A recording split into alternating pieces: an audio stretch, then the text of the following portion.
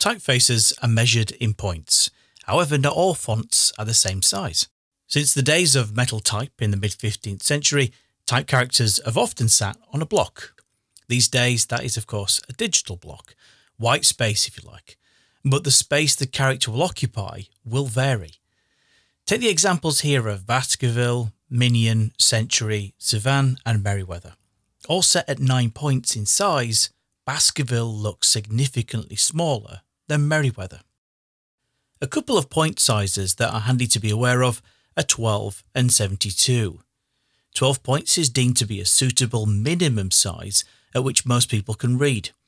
You'll often see this limitation applied to government flyers and public service information. 72 is the equivalent of an inch, or 2.54 centimetres. So if you're trying to gauge how large type will appear when printed, 72 is a good size reference.